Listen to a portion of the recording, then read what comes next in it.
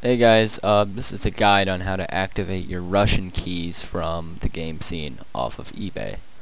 The first thing you're going to do is go to thegamescene.com/activation, which is already loaded up here. Click here, open this up, then you're going to open this little drop down menu and go to Euro IP L2TP Ukraine. And then click connect if you're on Windows 7.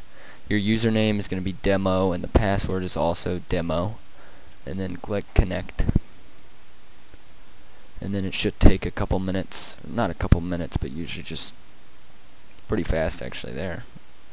And then once you've got this connected, you're going to log into Steam and copy and paste that key that we sent you through eBay. So once you have your key, you're going to do this. Let's say our key is 123456. Just copy that. So here we are. We're on the VPN now. Since we're logged in, we're going to go back to Steam. Going to click Add a Game, Activate a Product on Steam. Next, I agree. And then you're just going to paste it in there. And then click Next. And then it should activate whatever game you have in Russian. And it should work, but since that's not a product code, that's not going to work. But if you had like Modern Warfare 3 or The Elder Scrolls Skyrim, then it would work, and then you can easily disconnect from that.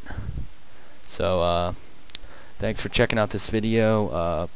As you can see, the process is very fast and easy, and it's a great way to save your money from the Steam price. You get nearly half off, and it only takes about 20 to 30 seconds extra to do, so I'd highly recommend it.